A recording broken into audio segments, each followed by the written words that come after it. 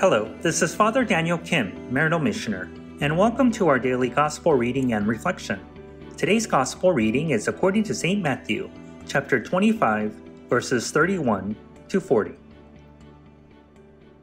Jesus said to his disciples, "When the Son of Man comes in his glory, and all the angels with him, he will sit upon his glorious throne, and all the nations will be assembled before him.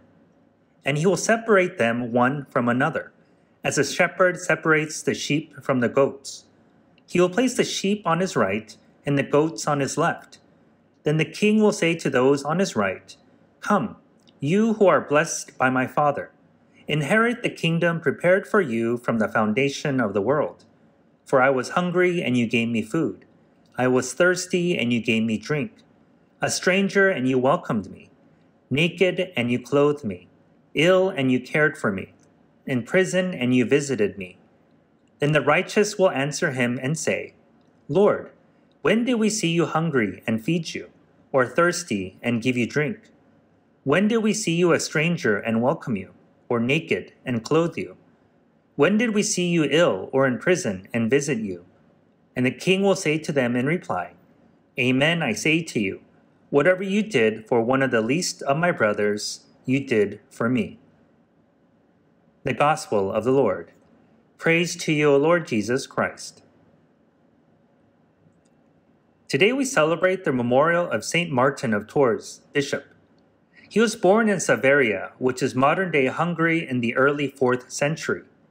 His father was a high-ranking cavalry officer in the Imperial Roman army, and Martin, although he was a pacifist, was required to follow in the footsteps of his father, which he begrudgingly did by becoming a member of the cavalry corps.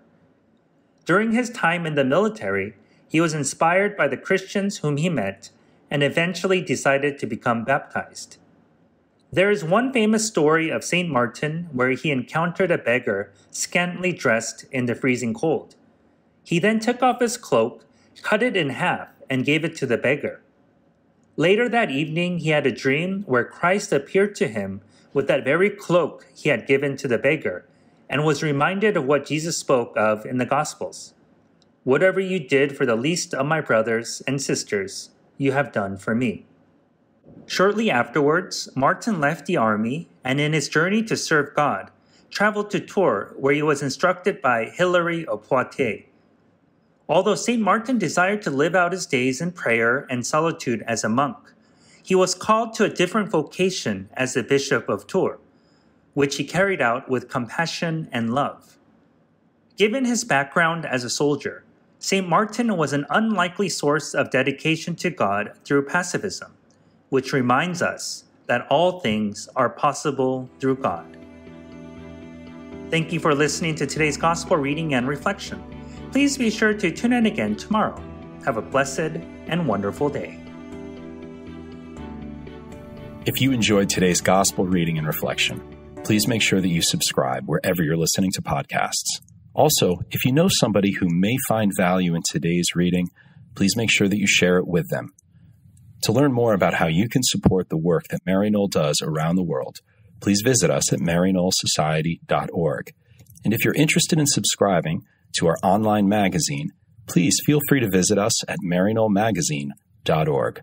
Thank you once again for spending your time with us today, and God bless.